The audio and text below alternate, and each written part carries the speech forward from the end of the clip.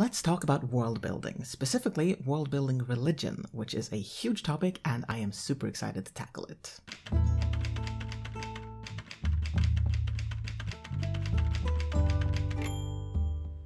Religion is more than gods, and so I am not going to focus a whole lot on gods in this video. I'm going to talk about it a little bit, but I'm going to talk more about other things. And if that sounds weird to you, then stick with me, because while I think my perspective is a little bit different, I also believe that it's worth talking about. Obviously, it's my perspective. Of course it's worth talking about. Of course I think it's worth talking about anyway. Like I said, we are going to talk about gods a little bit, but we are going to start by talking about the core of the religion, the core tenets of the religion. And what I mean by this is, beyond the gods, what does the religion focus on?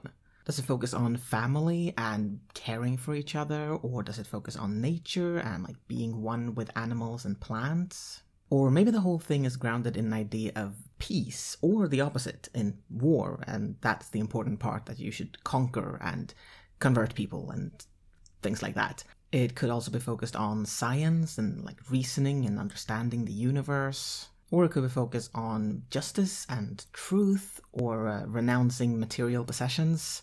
The list goes on, and if you want even more ideas, go to Wikipedia and type in "list of religions and spiritual traditions." Open a few random pages of religions that you've never heard of before, and you will find something like this under beliefs, or core tenets, or philosophy, or things like that. Not all articles will have this, but some of them will. Now, why do I focus on this? Why is this where I want to start? It is because I feel like a lot of fantasy religion are lacking in this department.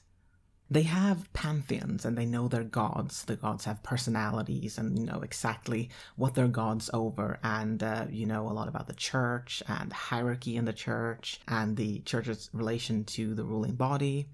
They might have a few detailed ceremonies and very often a creation myth of some sort. And this is all well and good. These are all important things. I'm going to talk about them later as well. But even with all this, without some sort of core, the religion often falls flat for me and it feels kind of bland. I think this happens very easily when the writer starts building the religion from the gods. And that's not a bad thing in itself. A lot of people do this. I do this sometimes too. But I think it makes it easy to focus on that this is the god's personality, and the god wants their worshippers to behave in this way, and that's the entire explanation. Or you might start with the church, not from the god, but from the church, and you want the church to behave a certain way. Often being corrupted and ruthless, and then you build the entire religion around this. Again, not a terrible place to start in itself, but it makes it easy to forget that people need a deeper reason to believe in something. There has to be, or in my opinion, there has to be something that the religion offers to people. A purpose of some sort, a common idea and philosophy to rally around. You don't truly worship a god because the church tells you to. You do it because you believe in something, and you can't just be told that this is something that you have to believe in. There has to be something deeper than that. The core of a religion can also help inform parts of the society that you're creating, the little things that you can add into the background to make the world a little deeper. As an example, say you have a religion that is all about respecting and even worshipping your ancestors. What does that mean for the society? It could mean that the funeral is the most important ceremony and the most frivolous ceremony because this person has now become one of the ancestors, one of the gods we have. Likewise, it could mean that maybe graveyards are being very, very well taken care of because respecting the dead, or that you bury your dead close to your own home, maybe on your own yard or under the floor or something like that, because you want to be closer to your ancestors, closer to your gods. That, in turn, if you've buried all of your ancestors under your house or near your house, could also mean that there is a sort of taboo against moving away from your house, because then you're moving away from your gods, basically. That could be considered very bad or disrespectful, and that could, in turn, be a way for society to make sure that no one tries to get a better life than they have. No one tries to move somewhere else, to start anew, or to make it better, because this is where you live, this is where your ancestors are, and this is this is where you belong. Basically, abandoning your ancestors will bring your wrath upon you, so don't you dare try to move into the city to get a better life. There might also be a great focus on genealogy to make sure that you know who your ancestors are and who you are supposed to pray to. All of these things are little details that could be added into your story, and again, give it a little depth.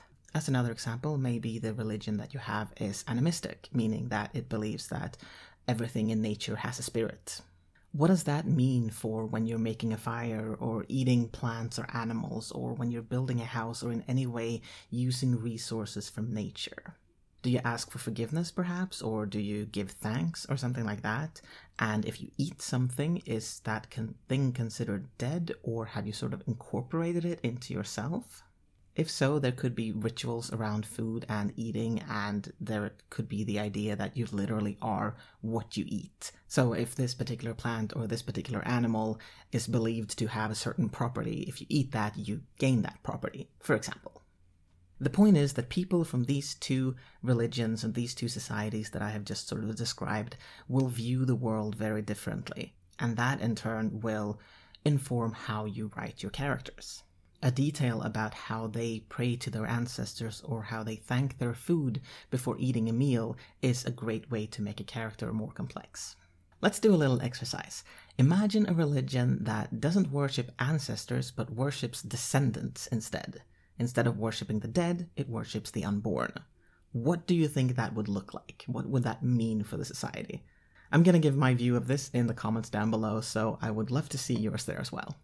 Now, with these tenets in place, with this core, I usually find that it's a lot easier to figure out everything else that needs figuring out, and also to figure out what else does need figuring out, because as usual, figuring out every single detail is not world building, that's procrastination. It's fun, but not actually useful. So what do you need to know about this religion? And of course, that depends on how large is the religion in the story? How big of a part of the story is about the religion? Is the story about killing a god? Is there a holy war going on somewhere? Are you supposed to overthrow a church? Or is your character or one of your characters a priest? For all of these things, or anything else that has religion as an important part of the story, of course, you're going to need more details about the religion. And exactly what details, of course, will depend on which story you're writing, what kind of story you're writing. And as with everything else, you're the only one who can decide what is important or not.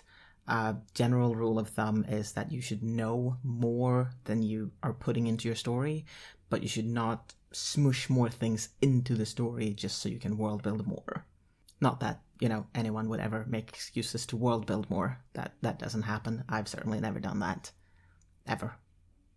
Don't look at me like that.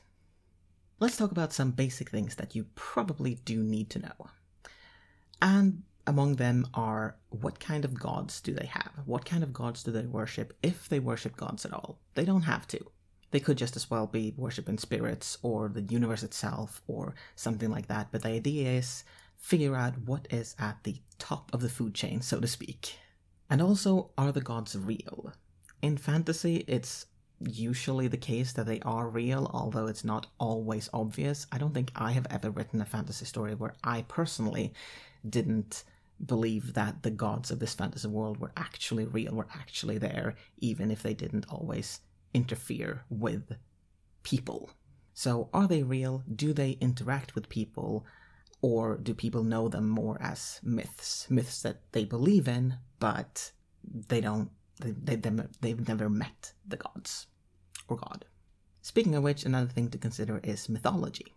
This, I think, is a place where a lot of writers go all out. I know that I do. And that means having a creation myth, or maybe the opposite of a creation myth, like Ragnarok in Old Norse religion, where this is how the world is going to end. And also religious figures such as prophets, saints, bodhisattvas, and so on. Of course, if it's important to your story, you should have these things, and I do understand the allure of creating more stories and stories within stories and all of that, but if you're anything like me, pace yourself. You probably don't need all of this. So let's move on to the next thing, which I would say is clergy. Does this religion have priests or shamans or elders, or basically who is it that brings the word of God to the people? Who are the spiritual leaders? In this category, I also usually think about how the church is structured, if it is structured at all. Is there one big temple in the entire country, or are there churches or temples or shrines in every city, every town? Probably not every village, but I don't know, a shrine in every house, maybe? That then doesn't include its own priest, I would say. Probably.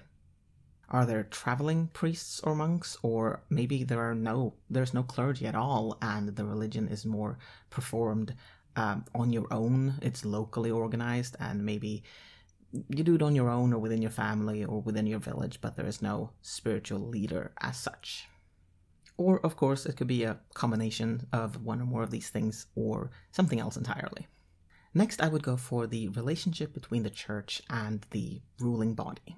Is it the church that actually rules, or does the church approve of or appoint the rulers? Is it entirely secular, or is it something in between, or a combination, or, again, something else?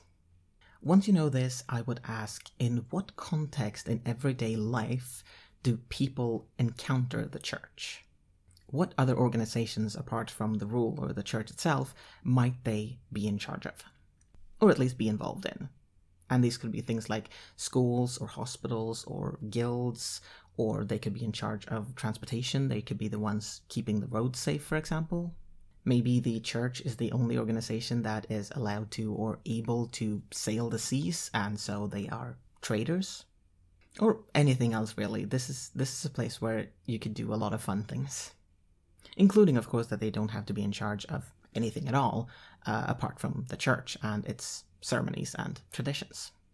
Speaking of which, what are those ceremonies and traditions? As a person goes through life, on what occasions does the church or the religion come in?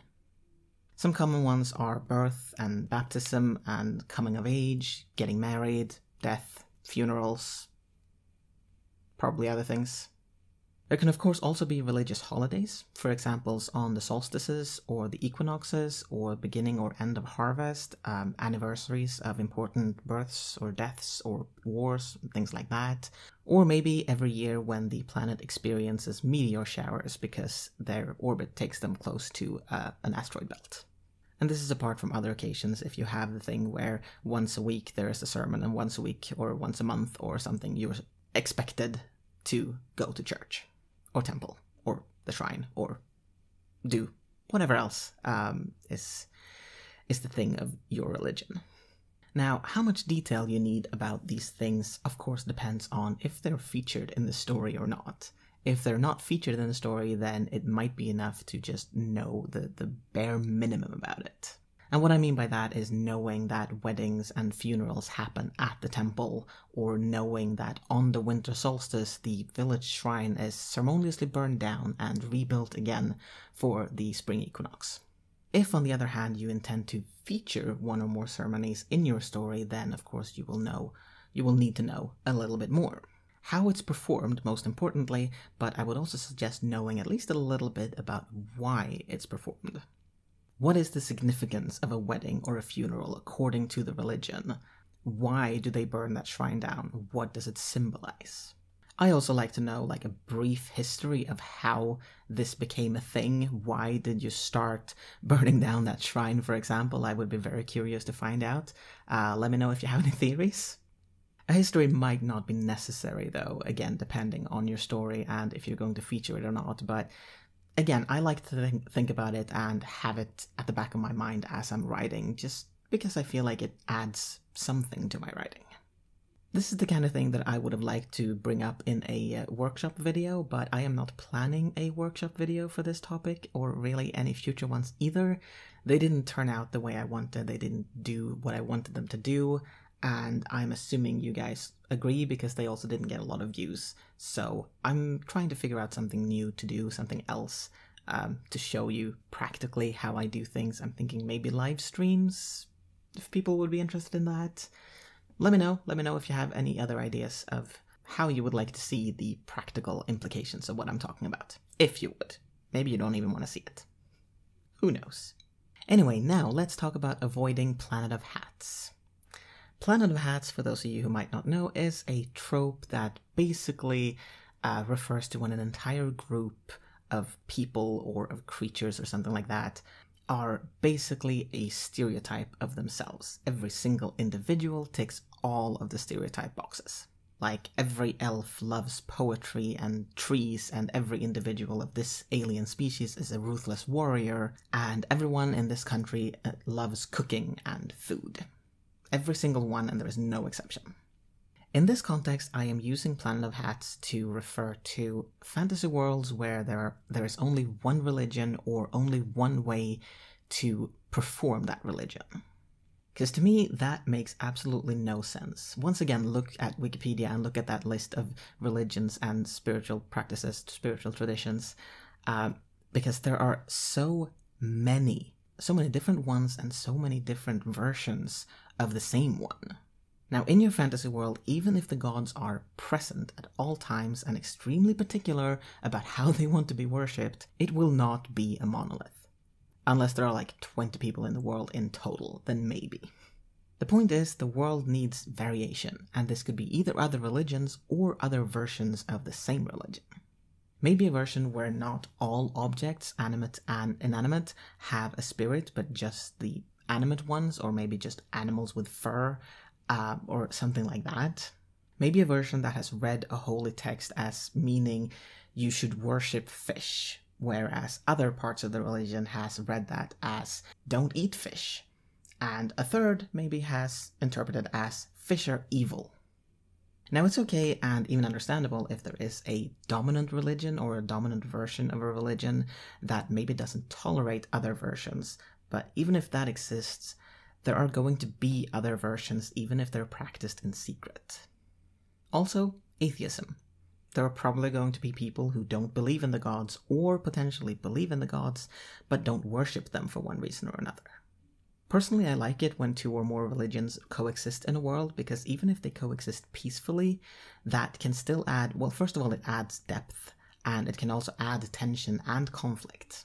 There could be an interesting subplot there, or maybe just something in the background where a character overhears a discussion about religion that your character doesn't care overly about, but again adds a little bit of depth to the world because it shows that not everything revolves around your character and your story. There are other things in the world that are still happening no matter what's going on with your character. That said, though, again, the most important part of the religion, as with any world building really, are the parts that impact your character or characters in some way, and thus impacts the plot.